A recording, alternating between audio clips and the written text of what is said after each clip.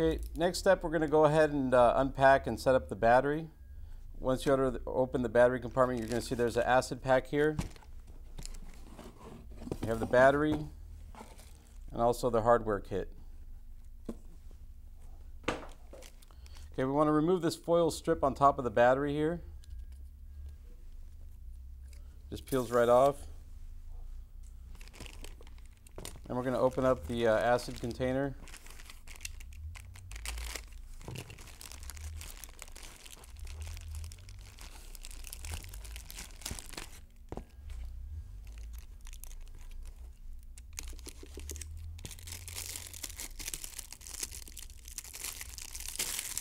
We want to hang on to this black metal or black plastic strip.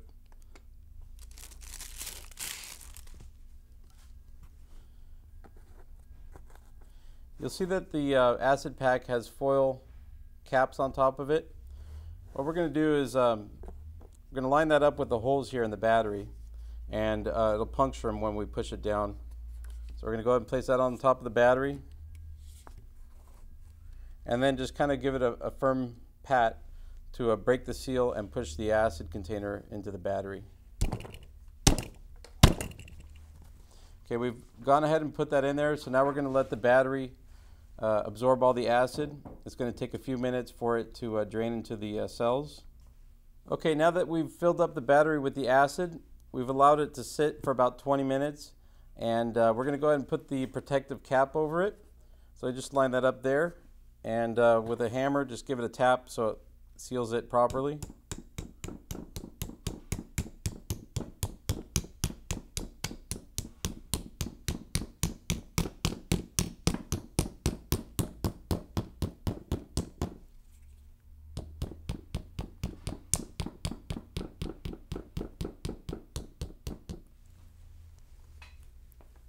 Okay, we've gone ahead and sealed the battery up now. Now we need to charge it.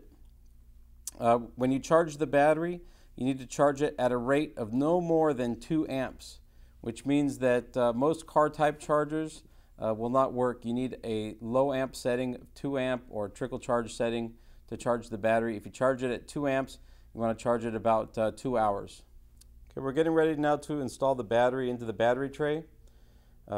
You've received the hardware pack for the battery. It has 2 bolts and 2 nuts.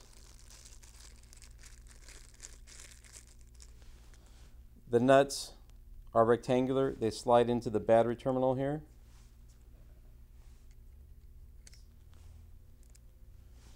And you have a few wires hanging here. There's 3 total that connect to the battery. The green one is your ground, which goes to the negative or the minus terminal on the battery. These 2 wires are the positive wires. These go to the plus or positive terminals on the battery. These connect together.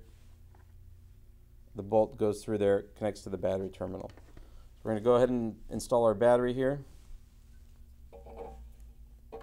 Make sure that the nuts don't fall out of place. What we need to do is feed this fused link through the rubber grommet here. You may need to grease it up a little bit to feed it through. It makes it a little bit easier. If you just put a dab of grease inside this rubber grommet, it'll help it slide through. And what you want to do is just feed the terminal through the rubber here.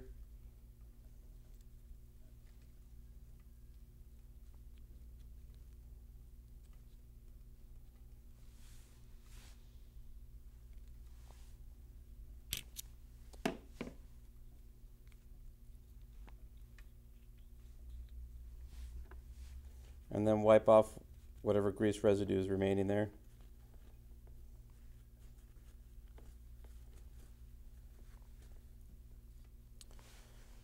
Okay, now we could go ahead and connect the positive side of the battery.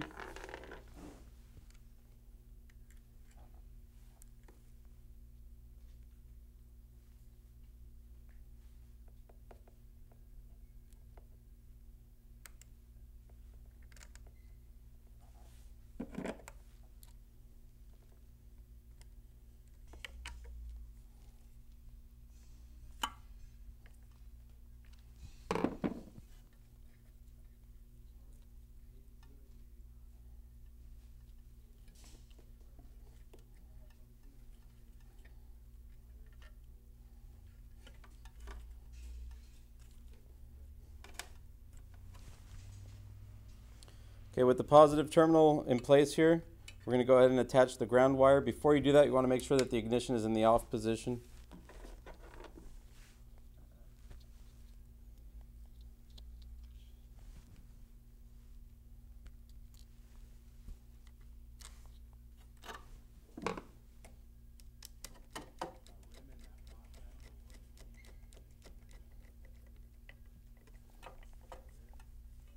Again, make sure the connection is nice and snug.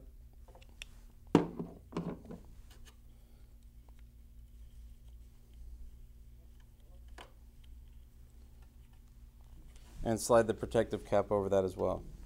We're going to go ahead and put the battery strap in to secure the battery. You just latch it around the front here.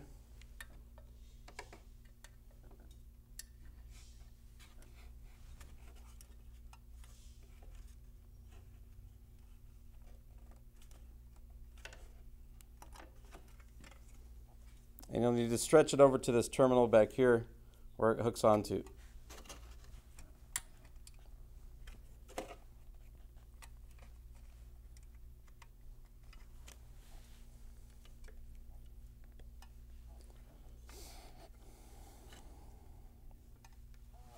Okay, we now have the battery installed.